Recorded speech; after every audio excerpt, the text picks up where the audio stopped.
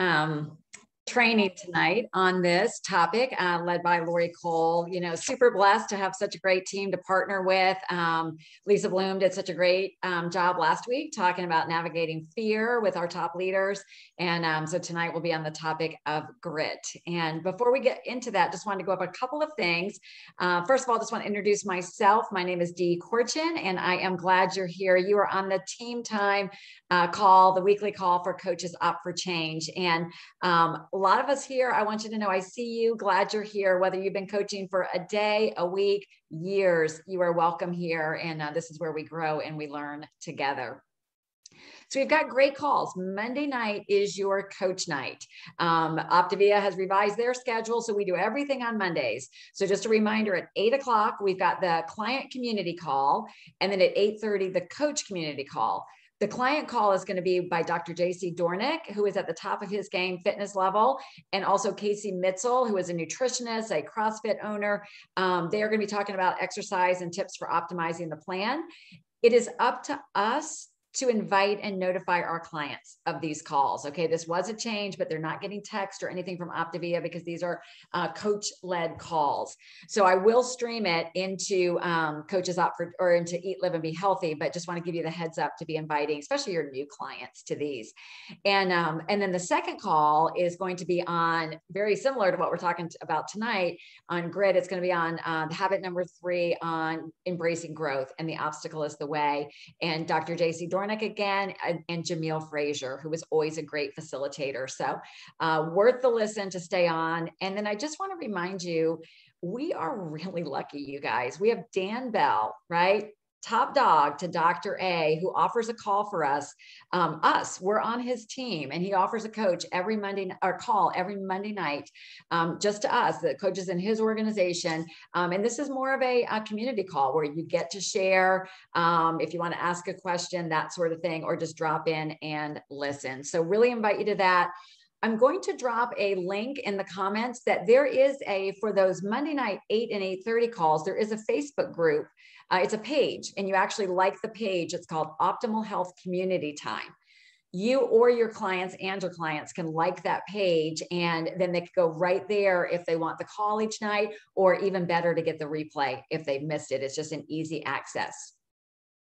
Along the same lines, the new app, the Habits of Health app, is being released to our clients.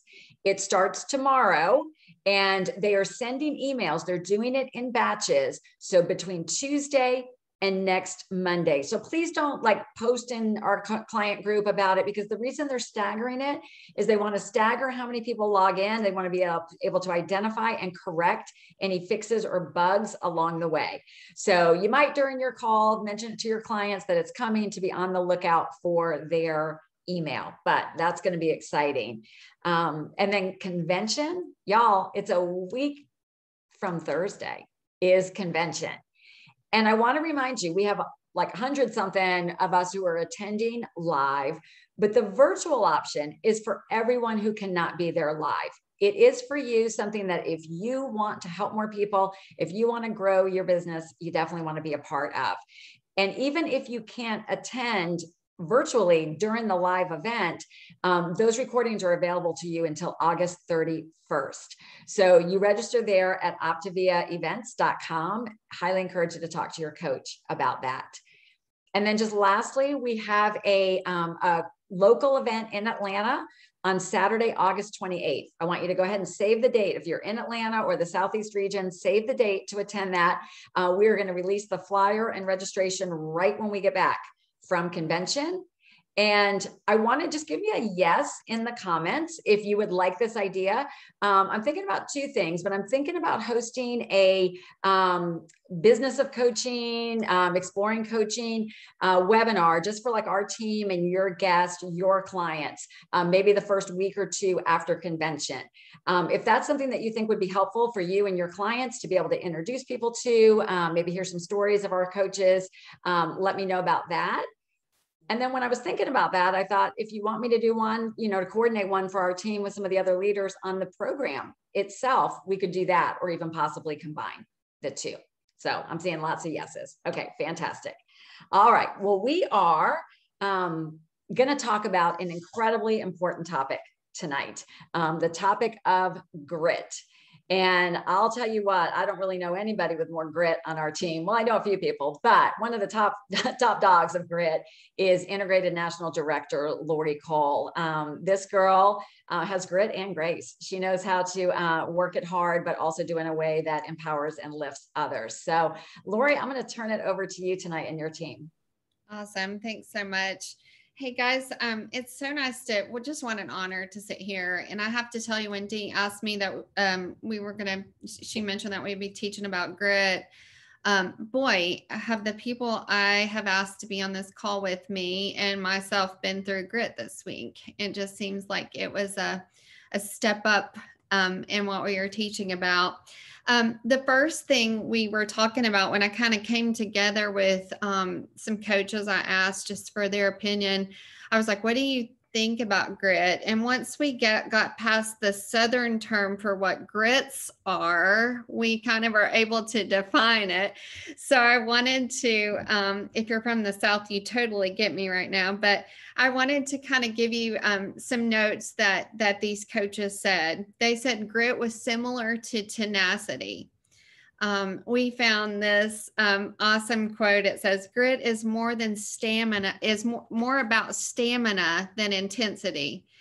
Grit isn't just about working hard. Real expertise and figuring out really hard problems takes longer than people imagine. Grit is about working on something you care about so much that you stay loyal to it. Isn't that great, you guys? So when we were chatting about this, I was meeting with some coaches, and this panel just rose to the top. I'm going to be asking them questions. I saw lots of feedback on the way things were done last week. So we're going to be doing a similar feedback. I'm going to ask them a question and then they're going to respond. So the panel tonight is Whitney Miller. She's going to go first. Lori Schiffman will be second. Missy, you're going to be third. And then I'll just kind of sum it up and move us on to the next question. So when we were thinking about kind of the evolution of how we all became coaches, the first part was we had a story. So the first question for my panel is this: how long have you been a coach? And how have you had to have grit or tenacity in your personal health journey? So Whitney, if you'll take just a second and answer that, and then we'll move to Lori, Missy, and then I'll move back and circle it back around. All right, Whitney, we're ready. Yeah, awesome. Thanks, Lori. So my name is Whitney Miller. I've been a coach for coming up on 3 years now in November. My personal health journey, I lost about 65 pounds in 2018, 2019. And really for grit for my personal health journey actually is going on right now. The most recent experience for me is that I lost almost 65 pounds. And over the last 18 months, I have gained 30 of it back. And it has taken me this long, 18 months, to officially say, okay, that's it. 5 more pounds here, 5 more pounds there. I'm still in a healthy BMI, all of that. So for my personal health journey right now, it's not really easy to admit that. It's not really something that you want to shout from the rooftops as a health coach, but you know what? You don't fail unless you stop. And I'm not stopping. And quite frankly, it's really freeing to acknowledge that, to own that truth, to own that story, and to recruit the help of my coach and support of my family in getting back down to where I prefer to be. There's my personal health grit at the moment. 4 pounds down this week, week 1 of the challenge, y'all. It works. Thanks, Lori. All right, Lori, you're up next, girl. Well, I completely missed out on the first half of what was said. Can you repeat your question? Because I don't know what happened to the Zoom, but I was gone. I could see y'all, but I couldn't hear anything. It's how long have you been a coach, and how have you had to use grit in your personal health journey? Oh boy. So I've been a coach since August of 2020. And wow, you know, it's a journey for sure. And it's never just smooth sailing.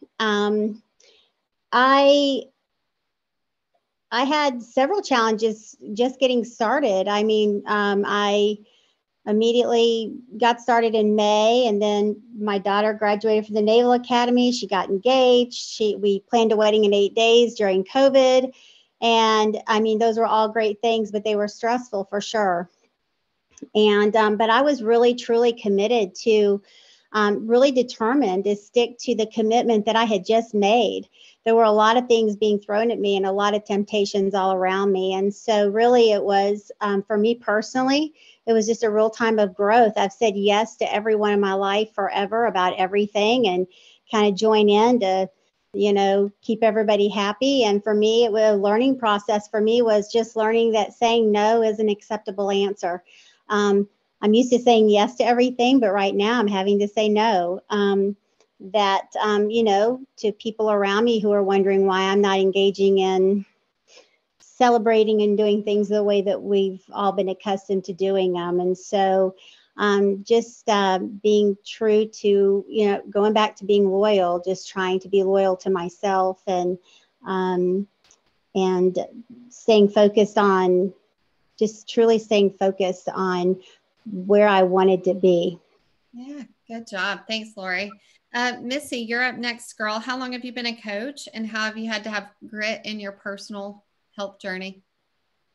I've been a coach for almost a year. I guess in the beginning of August, it'll be a year.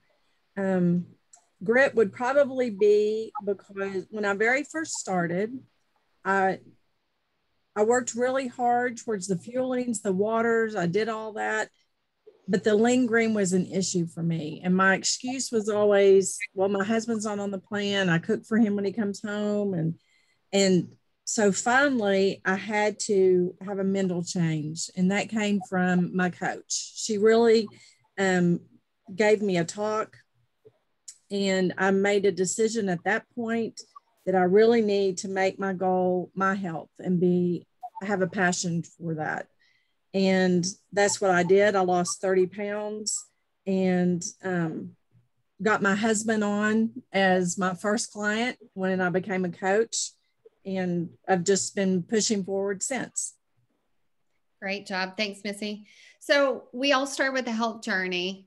And so then the second part is we decided to step into coaching. So my next question for this panel is, and you guys, for my panel, I'm going to kind of combine our second question and our third one and our fourth one together. So in building your coaching business, what strategies or grit did you need? And also the second part is in acquiring new coaches, how did you need grit? How did you have tenacity? What can you share with our team tonight? Whitney, go ahead. Okay, first of all, my notes were not ready for that impromptu change, just so you know. So when we're talking about this question, the very first thing that came to mind, and honestly, I hadn't yet watched the video that you sent me, Lori, but without even watching that, it was learn to live with disappointment. And I know that that sounds incredibly bleak and awful, but it's true. You're going to lose clients. You're going to want their goals more than they do. Your front line may tank. It may tank more than once. People are going to say no, and that's okay. You just have to learn to live with that and get through that, get past that. You know, early on, it's really easy to, I lost one, and freak out about it. But you really it's just part of it. The more people you talk to, the more no's you're going to get, the more yeses you're going to get. And as you do that and you learn to deal with that disappointment and focus on, okay, well, who's next? You know, this is not where I'm supposed to be right now. What's over here? Who's next? Where am I supposed to be right now? And for the second part of that, with growing coaches, that one's special to me because I was really, really bad about offering coaching early on. It intimidated me. It made me nervous. And guess what? I'm still not good at it now because of it. So the fact of the matter, though, is you just have to do it. It's weird and it's awkward and you may not be good at it, but you know what? I'm weird and awkward all the time anyway. So what else is new? You just have to do it. It gets easier to talk about it as you do. They all say early and often, bring it up in the health assessment, bring it up often. And my very favorite thing is those tips calls because Lori's way better at it than I am. And it helps. Thank you. Lori, how about you? How have you had to have grit in your coaching business and also in finding your coaches and potential coaches and talking about that? So I echo quite a bit of what Whitney said. I think for me, the people that I have looked to introduce this to are people who I felt like would really understand what coaching is, and that also have that grit type personality. And the coaches that I currently have are people all that are very special to me. And I see so much potential in who they are and know what they're capable of doing. And, sometimes some of your coaches are going to just jump in there and go. And then others think they're going to jump in and go, and then they don't. And so I've just really learned to accept that for those coaches who you see so much potential in, but you're trying to help them see it in themselves, that's something they just have to really do for themselves. And understanding that they need to understand why are they saying yes to coaching, develop the why for coaching, just like we do for our own personal health journey, and keeping that at the forefront. From when there's those obstacles in the way that are difficult.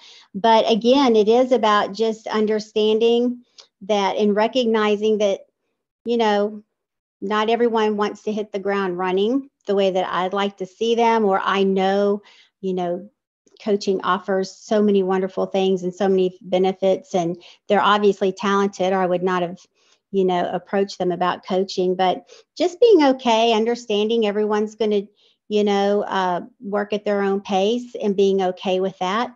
And when they do decide they don't want to do it or it's not for them, that's okay.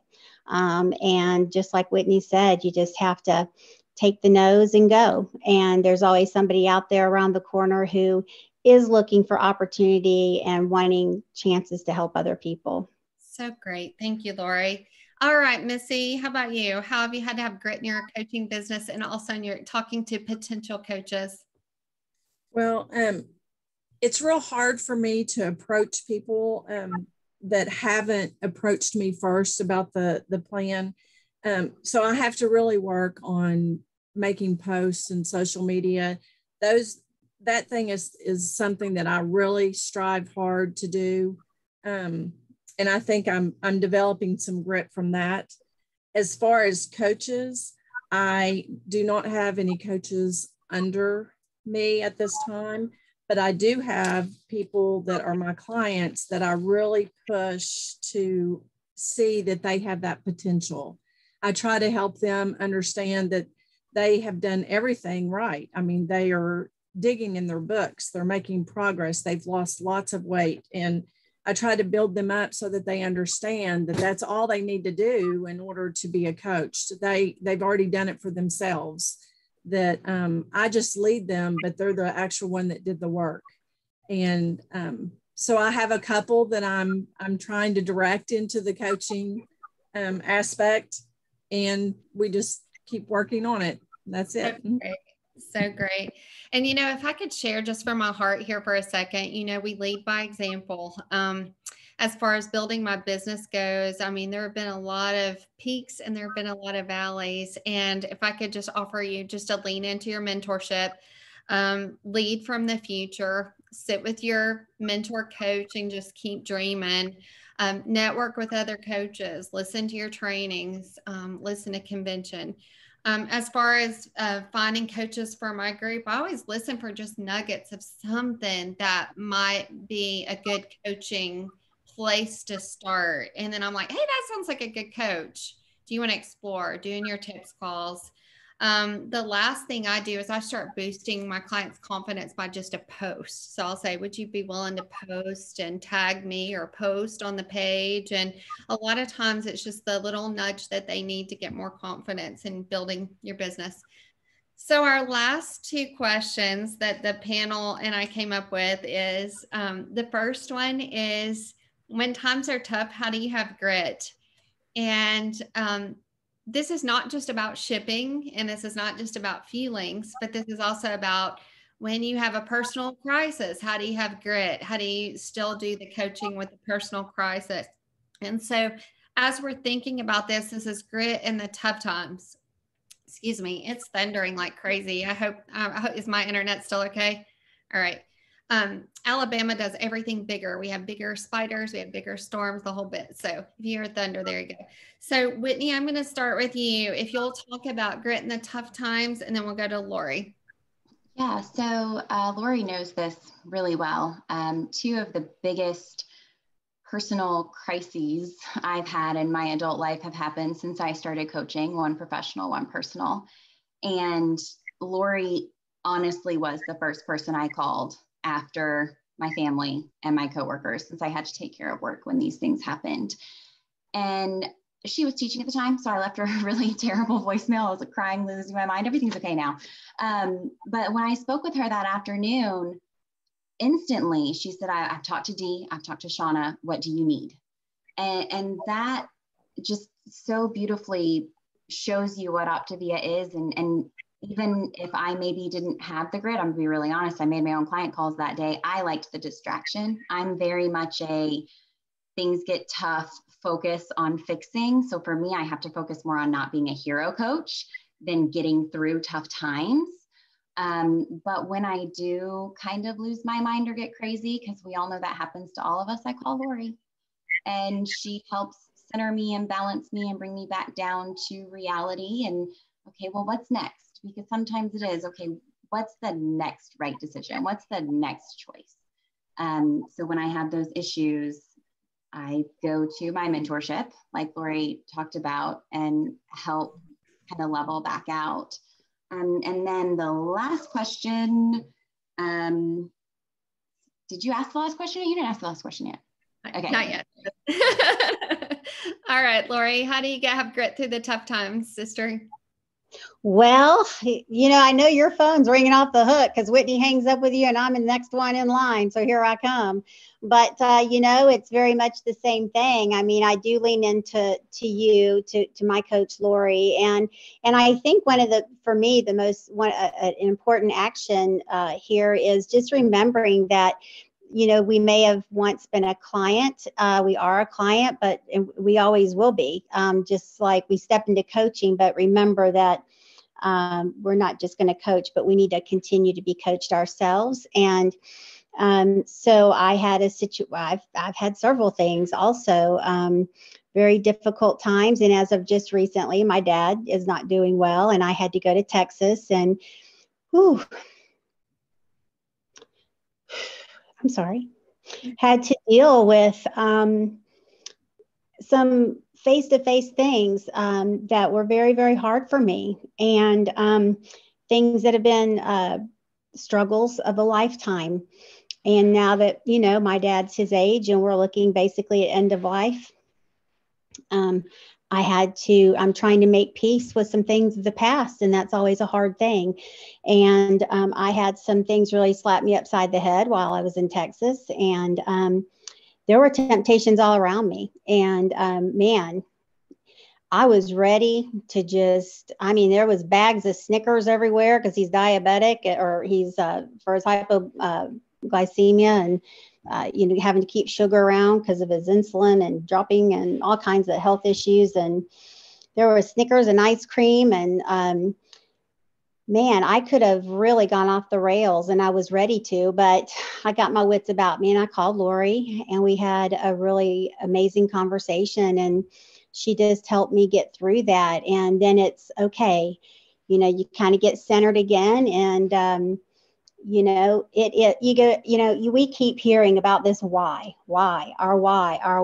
Sometimes you think, gosh, we just run that word into the ground. But buddy, that is the center of my universe. That is where I have to come back to. It's like, why am I doing this? Why am I happy now? How did I get here? Hey, Lori, I'm gonna have to cut here, sis. Yeah, I got to give Dee just a second, but good job. And show them your paws, Lori. Show them your this week.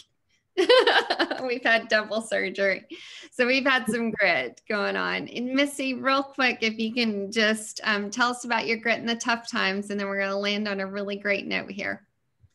Mine would have to be from just building my confidence I have my coach and her coach. I call Chris and Shauna. I text them constantly about things that if I have doubts on how I'm handling this situation, or a different way to address something, because I find that as I build knowledge, I build confidence. And as I get that confidence, then I feel stronger and I get braver. And that's how I build my grit. And so I'm constantly messaging them or texting them and just saying, when one of you has a chance, could somebody give me an answer on this? Or what do I do? Luckily, I haven't had any clients run out of fueling. So that's gone so smooth compared to what other people have gone through. But when I did have a client that was kind of fearful she was going to, they were right there. They gave me plans to give her information. It went very smooth. So that's how I build my grit. Yeah, thank you. Well, we're almost out of time, you guys. I want to challenge you. So, you know, personal crises happen. Things are hard. Shipping is a challenge. We sit with our clients in it. We offer solutions. We talk to our mentorship. We talk to coach support for answers. We listen to trainings, all those things. So imagine that we're in a hard time, but what do we do when things are not? How do we have grit in the happy times? And you guys, here's the thing. We are swinging back up. I'm seeing things get shipped out so much quicker now. It's so encouraging. But one of the things I want to encourage you, if I could just give you a voice in those last couple of minutes here, is that it's easy to get complacent when things are going really, really well. And I just want to encourage you that too is when you need grit, because if you have a stutter in your business, you just take your foot off the gas for a second. It's in 3 months, you'll be in another valley because you'll be like, what happened? So I encourage you that even in the harder times and also in the good times, that you find that grit. Get into Fast Track to Freedom, keep posting, do all of your trainings, have the discipline to keep in with your social media at your capacity of what you can do. Don't get complacent in the good times, because we've seen a shift up and things are improving and we know that, but we also want to not sit still and sit pretty in it. I want to just leave you. I'm going to turn it back over to Dee. But you guys, if you learned one thing tonight or heard just a tip about some grit from this panel, could you just pop it in the comments? I would love for you to just blow it up for their transparency and vulnerability. But I want to leave you with just one thought before I turn it over to Dee. In your day, are you bringing the mentality of being a victim or a victor? What energy are you bringing into your day? Because this is where your grit comes in. Just the determination to do hard things and not to Pollyanna attitude everything or gloss over the fact that shipping has been challenging, but just to sit with your clients and be determined to be in your life book and grow and lean into your mentorship. So anyway, I hope that their vulnerability has been a blessing to you. And thanks for the love, man. You guys are blowing it up. Hey, I'm going to turn it back over to Dee at this time, but thanks for the honor of sitting in front of you and sharing some of our harder times, and hopefully you gleaned some things from it. So thanks, Dee. Thank you, Lori and Missy and Whitney and Lori. Excellent job. Excellent. I mean, I think that it's important for us. I mean, you know, that real important to me is vulnerability and transparency. And because it's the real deal, right? We got to talk about the real stuff, because otherwise we can sit back thinking, well, la-di-da, everybody else is having a great time and I'm struggling over here. So I have been alongside some of our top leaders going through the toughest times in their personal lives ever. And we do rally together as a team, you know, we do. And with something like this, it can be easy to put this on the shelf when things get hard, right? When things get hard or things get complicated, we can put it on the shelf because there's no time clock. We don't have to do it. And that's why I think what Lori said at the beginning, that, you know, being so clear on your why and why did you become a coach and what do you want from this, having that clear vision and the stamina versus intensity. This isn't pedal to the metal all the time, but it's just staying consistent and the emotional navigation of it. So I am so grateful to everybody who was on this call. I love all the positive feedback. We've got a stellar call on navigating disappointments next week, led by Sean and Frank, so you don't want to miss it. Let's hop on over to the next calls. You can find the links. It's pinned to the announcements in Coaches Opt for Change. So see you next week, guys. Thanks so much.